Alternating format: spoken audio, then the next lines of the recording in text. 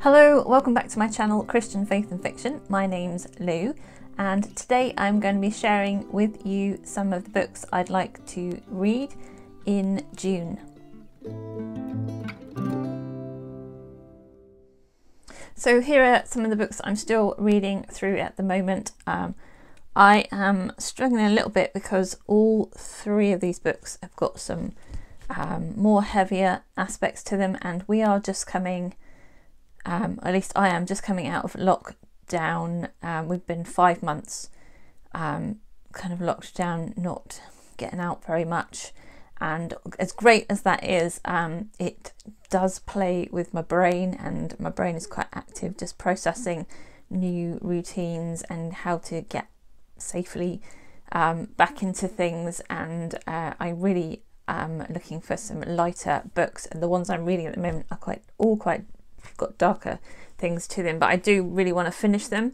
But I wanted to finish them, at least 2 of them in May, but I don't think I'm going to get there because I'm just not in the headspace for that type of book. So I'll see how it goes, really. So I'm kind of struggling to pick which books I want to read and what I'm predicting that I'm going to want to read.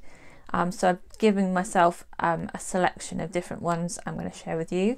The ones I've still not finished: Esther by Angela Hunt, that far through at the moment, so further than halfway. This is not a romanticized version of Esther. This is fairly, it really does show the difficulty of being a woman in a time period where a king can pick and choose who he wants, and the difficulties and dangers of being part of the harem of a big empire king. So yeah, and then Song of Leira by Gillian Bronte Adams, which is the 3rd book in the Songkeeper Chronicles. I've loved this series so far, but there is a lot of fighting and battles and inner turmoil and soul searching and stuff going on in this, and I'm not quite halfway through it yet. I want to get to the end. I want to know what happens and the mystery of what some of the fantasy elements in it and things, but it is quite hard going in terms of it's intense. So there's that one, and then I've only kind of just started Of Literature and Lattes, which is a contemporary romance. This one actually does have some deeper themes in it as well, which I kind of wasn't expecting. Not heavy necessarily, but not a light and fluffy one. It's following Alyssa. You're following Alyssa, who has this is the 2nd book in the series, and in the 1st book her mum was one of the main characters, and there are some things in the past that Alyssa hasn't forgiven her mum for, but she ends up losing her job and having to move back home, and is having to live with her mum, and in this state of, so far she's not forgiven her. So yeah, it's a romance. There's 2 characters, but yeah, there's other sort of side stuff going on as well, which is, it's a meatier contemporary. So of the books that I want to start, I'm still continuing with Chronicles of Narnia. I'm definitely managing to read those ones because they're lighter kids ones.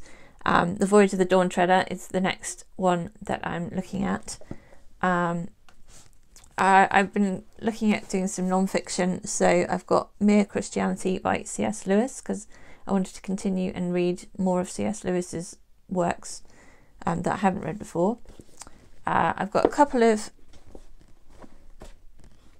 historical fiction books. The Tea Chest by Heidi Chiavaroli. I don't know how to pronounce that properly, but that's that book was recommended by Sierra Trotter, I think that's the name of her channel. I'll link it down below. And I had this book on my shelf for quite some time, and she really loved this book, so it makes me want to pick it up fairly soon. and A Portrait of Loyalty. I think I've mentioned this before in a TBR, I haven't got to it, by Roseanna M. White, and it's the third book in the Codebreakers series, and that is I think it's a First World War, I'm not sure, but it's a wartime romance with espionage and suspense added in. I also wanted to give myself some other options, so I've got a bunch of novellas on as ebooks that I haven't read yet, and I think most of them are contemporary romance. So I just got Once Upon a Summer by Tony Shiloh, Andrea Boyd, Teresa Teisinger and J.C. Weaver, which are contemporary retellings of timeless tales.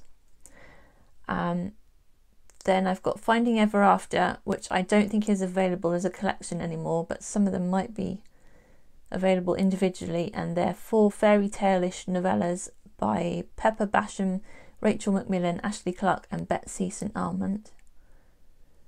And then I've got 2 by Becky Wade, which are the starter novellas to her series, so Then Came You and Take a Chance on Me.